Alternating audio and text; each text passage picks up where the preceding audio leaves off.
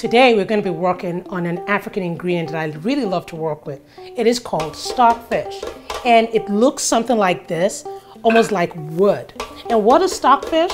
Stockfish is really just codfish, and it is usually imported into a lot of West African countries, Nigeria in particular. And this codfish is usually air dried. It is caught and air dried and usually broken up into pieces and cooked. Has an incredible flavor to it. And it's not only used in African countries, but there are a lot of Italian dishes that employ the use of codfish, of this stockfish as we call it. Now, stockfish, when you get it, as I said, it looks like wood. It's very brittle. It has a pretty strong smell to it. And although it has a very strong smell, the smell translates to taste. In some parts of Nigeria, this is called okporoko. And okporoko literally means the sound of the pot. And let me get a pot here so you can hear the sound of what this stockfish sounds like when it enters the pot. Can you imagine? It starts out this hard, and we're going to slow cook this down till it's nice and soft, and we use it to make delicious soups and stews. Now, to work with your okporoko or your stockfish, the first thing you're going to do is you're going to place that in a big pot, and you're going to fill that with water. And I have some water here. And you're going to cook this for at least an hour. I know it's a long period of time, but you really need this to be nice and soft to be able to use this properly. So cook this under low heat for an hour.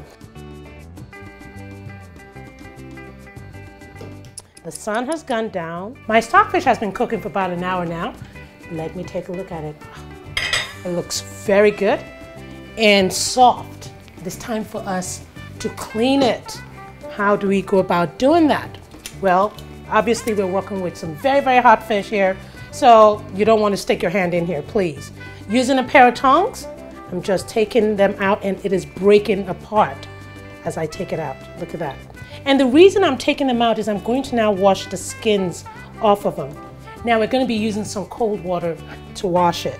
Now I have some water in here, and I'm just going to pour that in here. Now if you look in here, the skin basically just peels off. Now I'm going to break this in half. I have some bone in there. Now the bone is actually edible. It's not like tough like the regular bone you see in a fish. In this type of dried fish, you can actually use the bone. And I'm basically breaking the fish up into little tiny bite-sized pieces. I use stockfish a lot in my cooking, but because of the smell, and my husband doesn't really like the smell of stockfish indoors, I tend to cook this once a month. I'll cook it in huge batches, break it up, and store it in my fridge. That way, I can please my hubby and my tummy. There we have it, ladies and gentlemen. Cleaned, cooked stockfish. Well, that's what we have cooking on the back burner. Till next time.